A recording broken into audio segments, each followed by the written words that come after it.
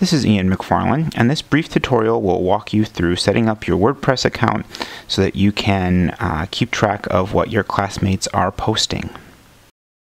Once you've got your WordPress account set up, you can set up your blog so that you see recent posts from all your classmates. Now, there are a couple ways to do this. One way is to follow your classmates' blogs directly.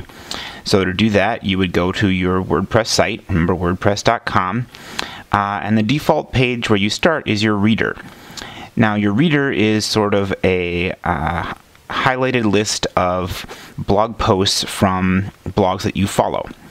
So if you follow your other classmates' blogs, you'll be able to see their most recent posts here in your reader. To follow another blogger in WordPress is really easy.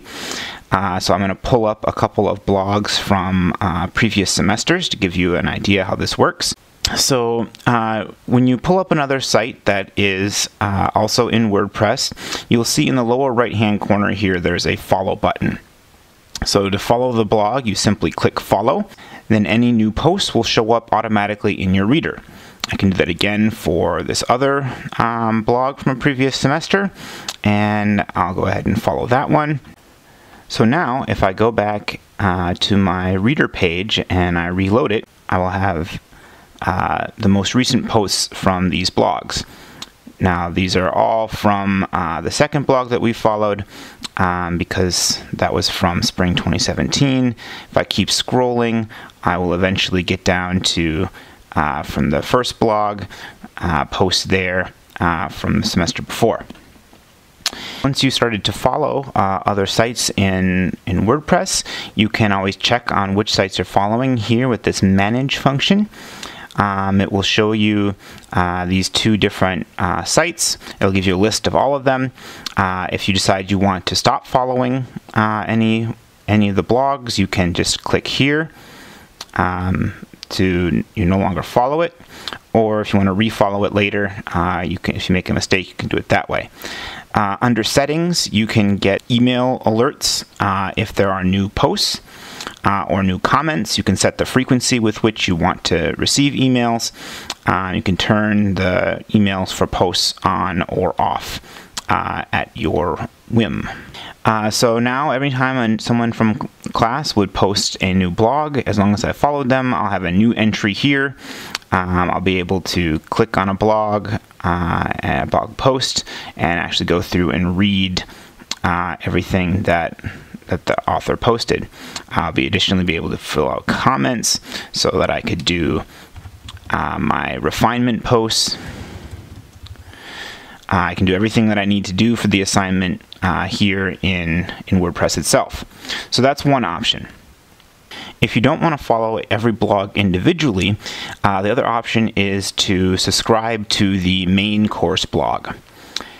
So the link to the main course blog is on Canvas, and the course blog is going to be set up as a hub.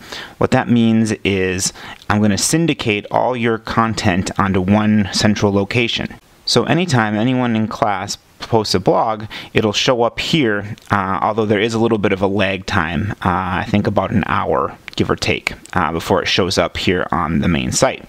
But you'll be able to scroll down and see anything that's up.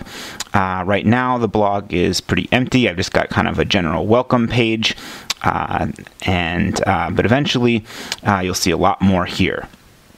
If you want to follow the course blog, you can either just bookmark it, or you can sign up for email updates.